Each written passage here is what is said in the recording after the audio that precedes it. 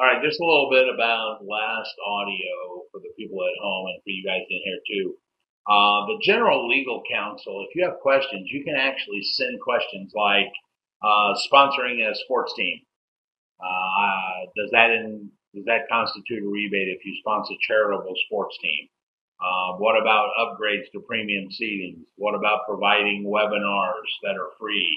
Is there still a $25?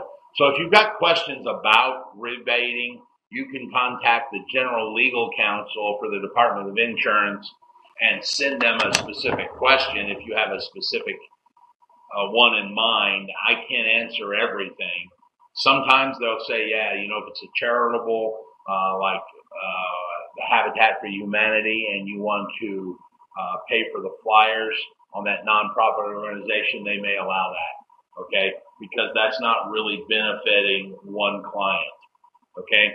Now, what are the requirements to get your license? Maybe we should have went over this first, but here's some of the laws that are requirements to get your Indiana title license. Got to be 18 years of age. Anybody in here not 18? Great. Thank you. Had a class a couple of months ago where a young lady was still 17. Yeah, still 17. She had to wait till she had like 4 more weeks till she was 18. All right. No, Bob. There's no upper age limit. It's an upper mentality limit, I guess. No. You got to have an Indiana residence or work out of an Indiana business. Successfully complete the 10-hour pre-licensing course, which you've done. Committed any act that is a ground for denial, suspension, or revocation of your license, and submit the appropriate form, which you guys will get. You guys here in line will get it when you leave. You guys online, listen to what I'm talking to you about, all right? Now, it's funny because the people in the class are looking at me really crazy because I'm talking to the computer screen. Email me and let me know you've done the class, finished the class. I will email you the correct certificate for the state.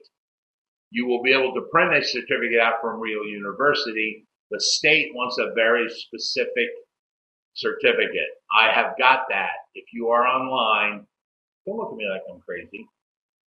The live class is looking at me like I'm crazy. If you are online and finishing this up, you need to email me to let me know you're done, and I will send you the state required certificate. If you try and send the certificate from Real University, it will not fulfill their needs. Okay? So do that.